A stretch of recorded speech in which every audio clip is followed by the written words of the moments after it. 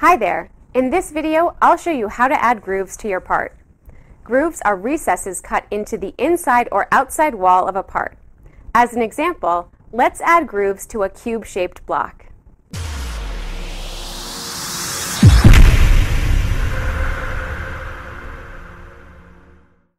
First, let's draw a rectangle. We'll set the size to 2 by 2 by 2 inches.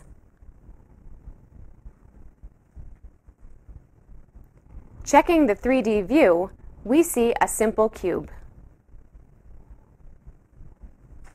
Now let's add a groove. Click the Machine button and check Grooves. Click the Parameters button to specify the parameters of the groove.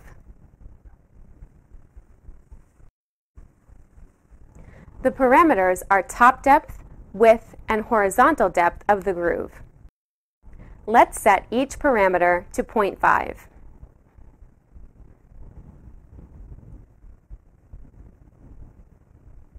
To add the groove to the design, click the Add button and OK.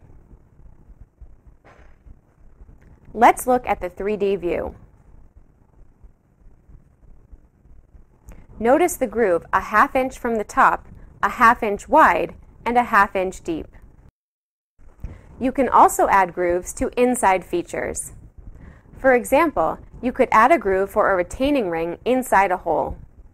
This is done in exactly the same way as an outside groove. Grooves can also be added to a turned part using the revolve feature.